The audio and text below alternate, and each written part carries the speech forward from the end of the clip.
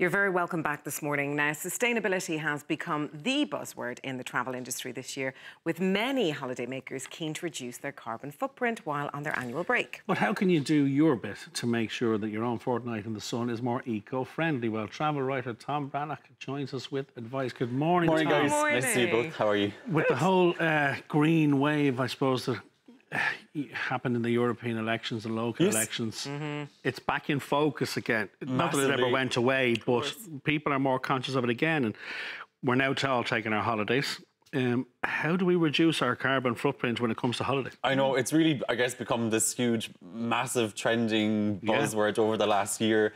And I guess we as Irish people were like slightly snookered, because now what's happening is the whole concept of flight shaming. So I don't know if you've heard about this. It's become really big now in Sweden on the back of Greta Thunberg, the young environmentalist for climate change. Well, we live on an island. We live on an island. What are we going to do? Exactly. Swim? So what can you do? So I guess a lot of airlines, to be fair, are really working on their kind of sustainability ethos. Like Aer Lingus, for example, half of their kind of their ground fleet now, all those vehicles kind of taxiing around the airports, half of them are either electric now or run on biofuel. Good. The airline is really pushing towards more like sustainable fuel options. And I know Norwegian, for example, they were recently voted the most, the airline with the least carbon footprint. Now, it can depend. Like, if it's a full Ryanair flight, it's going to be a lot more carbon efficient than like kind of a half. Of course. But it's good, because I actually noticed that when I was booking flights recently when I went on a holiday. And it's very easy to see. You can see it. It says carbon... Your footprint, yes. Something, I can't remember what it says, but you're kind of, you know, it's Sesame Street. It's there, it's in front of you. If you want to book it, it's a little bit more expensive. It is a bit more expensive. And I did a bit of research on this, and I guess it's 1% of travellers actually do pay that little bit extra, because, you know, when you're booking a flight, you're looking for the best fare. You're like, it's a... Of course, you want to get there quick and easy. Yeah, will I add baggage or not? The last thing you want to pay is... Well, the other thing is, it's like, how do you know it is? It's just saying it is. How do you know it is? Because, I mean, I've been in airports and flights my whole life.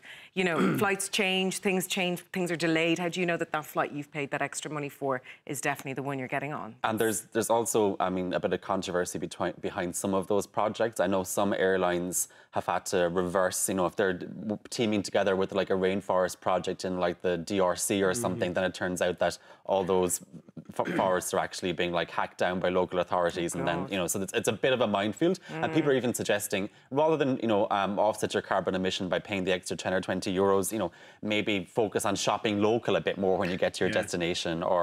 But in terms of what we can do, Tom, you've put together a few tips for us, and the first tip is travel smart. What do you mean by travel smart? Well, even just in terms of packing, and with your food item previously, I was even another mention for bento boxes.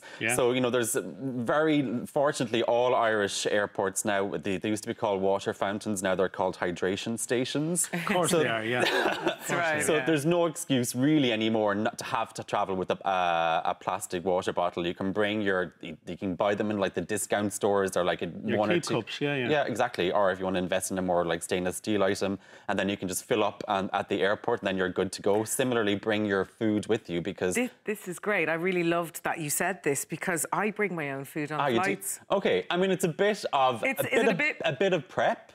Or is it not bad? Like, do people think, oh God, she's bustling with your own sandwiches? Let's be honest, in-flight meals, I always find them fairly okay. I'm not the biggest gourmand now, to be honest. They do the job, but they're pricey. If you're an in-flight meal, typically costs about 30 euros if you're adding them on. Not always the greatest quality in the world. No, and they're covered in plastic and God knows what. So. And pack clever. You mentioned that already. Yeah, so I think the days of, in terms of budget again, the days of the luggage are gone. Like the Instagrammer who's got like her entourage of like 7 bags. This one's just for my makeup. Vuittons, you know, it's become a bit of a social no-no now to travel with so much gear.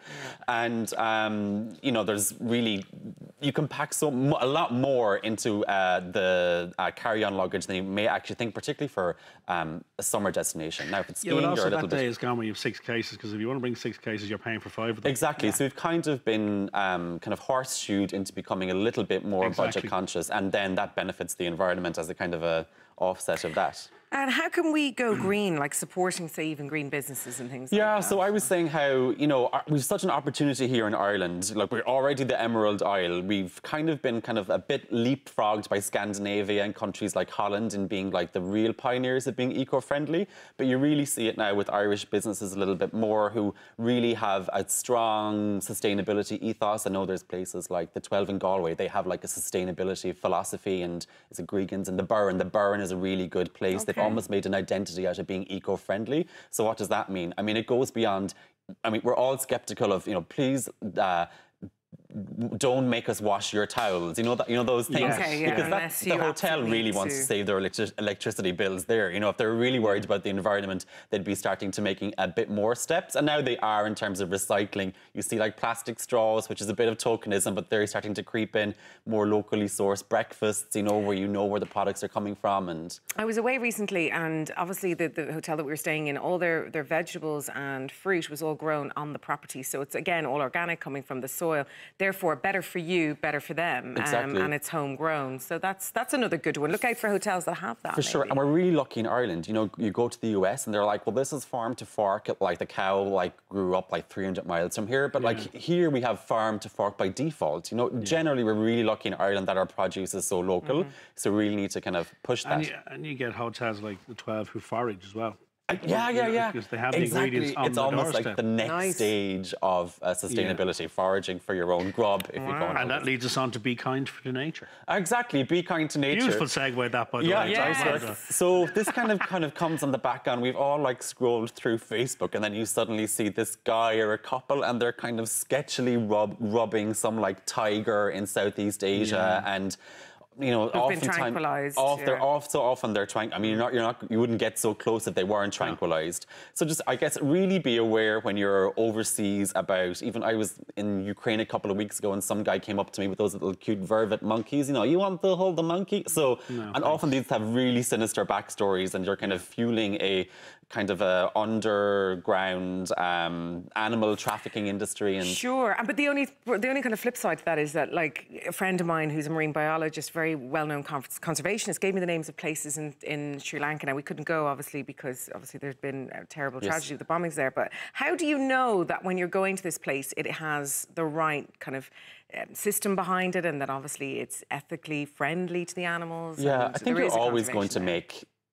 How do you know? You're always going to make judgment calls that maybe weren't the best. But I think if you do a bit of research, if you do your homework, if it's one of those elephants on Facebook that's painting with a trunk, you know, you've seen those. Like, maybe don't go to that one where they're teaching elephants to paint. Yes, but if they, not great.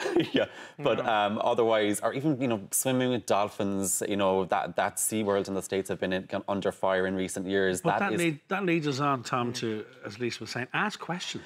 Exactly. When you're going to a resort, email them before you go and say, ask the questions you want to ask. Exactly. You know, is it local, or even, you know, I often wonder, you know, when the air stewards are like taking all their trash, rubbish, like where does that even go? Yeah. So I think even... Well, we're quick enough to email a hotel before we go to say, look, can we make sure there's a cot bed in the room for the baby? Email them and ask them your menu. Is it local? Exactly. Yeah. I mean, you may come across as slightly obnoxious, but I think it's the way to go. But if more people do it, Tom, then it becomes the norm. Yeah, I think in Ireland we're in a good position for it to become very much...